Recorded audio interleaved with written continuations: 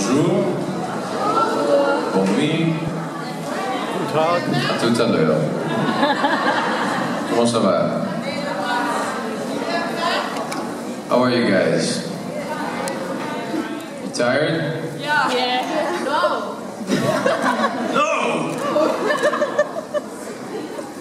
Alright, well, look, it's been a lovely day. Let's talk about stuff. Hi, Michael. Hi. How are you? I'm great, thank you. Happy to be here. That's great. I'm really happy you're here too. I want to ask you, what inspires you in life or with your music? Like, how do you get inspired? By not seeking inspiration. Okay. I mean, once you try to find inspiration, it never comes, you know, and you have to let it in.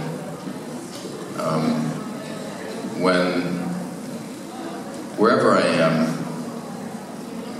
whatever I'm doing, when a song comes to me, or a melody or something, it just comes out of the blue sometimes. And I try to embrace that and just sit down and write. And normally it's just in images, you know, I'll see something and it like instills a certain emotion in me or something, and I roll with that. I mean, a lot of my music is not completely lucid and rational. I never try to write about a particular thing, but I collect all those images together and then find the through line afterwards, and then I'll sit down with the lyrics and kind of word it in a way that makes sense for the song. But a lot of my stuff is very stream of consciousness, you know. So, yeah, I don't know if that answers your question, but Yeah, that's okay. great. And another question is, what was your absolute favorite scene to shoot?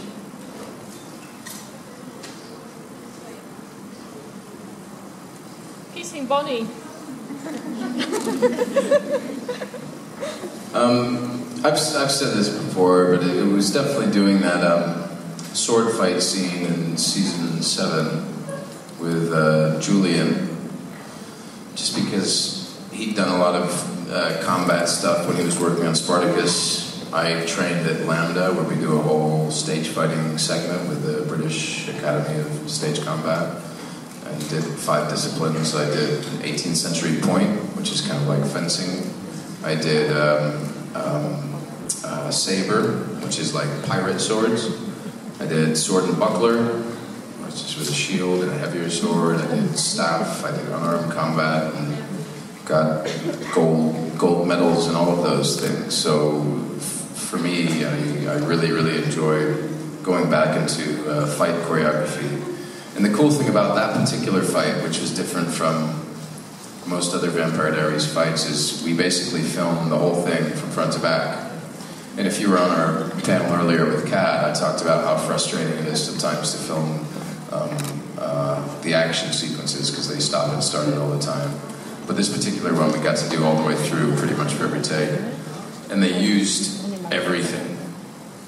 We had stunt doubles on set who were ready to do our bits for the faster ones, and they didn't use any of the stunt double stuff because we did it better, which was really cool.